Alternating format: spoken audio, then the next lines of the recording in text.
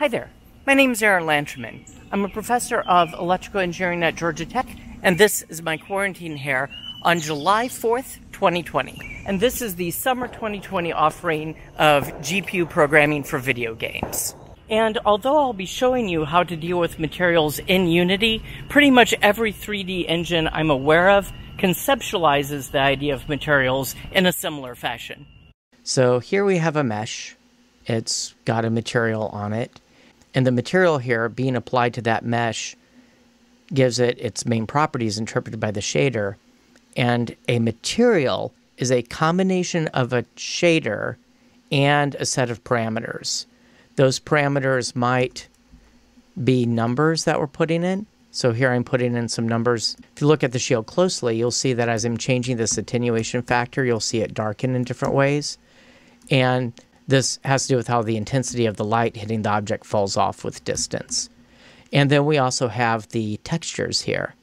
Now here we have the sort of base diffuse map, and I can put other things on it. So let's say I select this. Unity will go through and find other textures that are available. Here's one built in for particle effects. That's not terribly interesting when applied to that, but you could do it. Let me undo that. Or I could take one of these normal maps that's not supposed to be used as a base texture and throw it on there and see the weirdness you get. Again, a normal map doesn't expect to be used like that. Or I could say take the map for the sword and apply it to the shield. In which case it'll kind of look interesting, but it's kind of garbled because it's the wrong kind of thing. Similarly over here, let me expand that material. So I can take the texture associated with the shield and apply it to the sword. Or let me go back to this one. This one has a normal map associated with it. That's associated with the shield, but I actually loaded some other normal maps in here. Did I put it in here? Materials, textures. So I actually made a normal map out of the Georgia Tech logo.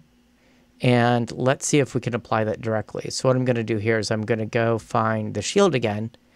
And now instead of clicking the texture and then picking a texture, I'm going to drag and drop this Georgia Tech here onto there.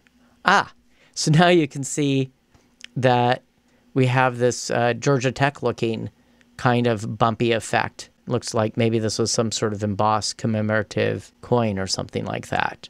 So materials are a combination of both a choice of shader code and a particular set of parameters. And we'll look in detail in the next lecture about how to define these parameters in your shader code. Let me try picking a different shader for this material. So here's my GPU 20. I'm going to try going just from texture normal map back to texture because there's something I want to see. Okay, so when we went to textured, I kept the name of this texture the same between the two shaders, so it kept it. If I used a different name, it would probably go away. What I'm wondering is, let's see if I go back to the normal map version, if it remembered what it was. It did. Okay, that's excellent. So even though at this particular juncture, let's see if that goes all the way. What if I go all the way to solid color? Okay, that's not very interesting. Now let me go back to using the texture normal map. It kept those. So it looks like a cool thing that Unity is doing here is if you change the shader on your material to be a simpler shader that is missing certain parameters, then when you go back to the more complicated one, it's kept track of that, assumes you might want it, and sticks it back in. That's very cool. Good on you, Unity folks. One other thing here about textures. So here's some textures, and you can very easily load textures in. You can just drag and drop something from your desktop, and it'll turn it into a texture. Now, there's a billion things to interpret in that input space. There's a very important click mark here called sRGB, and this goes back to our earlier lecture about color spaces, about gamma space versus linear space. So working with linear space lighting is the recognition that textures are usually stored with kind of a square root mapping because displays display things with a square mapping. So if you want to combine lighting effects properly in your shader code, you want to square all of your RGB texture reads, do whatever math you need to do, combine these however you want, and then square root them on the way out. And then in our project settings, if we go to player and then have it set to linear, we have the GPU doing that for us. Now, the GPU will only do that automatic squaring when you do a texture read and then square rooting when you stick a color in the buffer for the RGB component.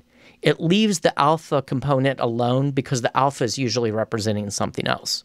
Now, there are times where you might have a texture. You've got red, green, blue, each of those is 0 to 255 or whatever, and those aren't stored in this kind of square rooty mapping fashion.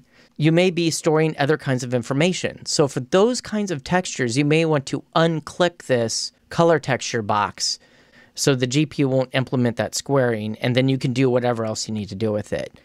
This is an important thing to keep track of because if I remember right, earlier versions of Unity actually had the effect of this checkbox backwards from what it is now. Anyway, there's one place where you definitely don't want to have that automatic squaring, and that's normal maps. So fortunately, there is a normal map mode that automatically knows not to apply that squaring mapping. It knows it's not an RGB. It knows it's trying to represent some sort of -1 to 1 thing.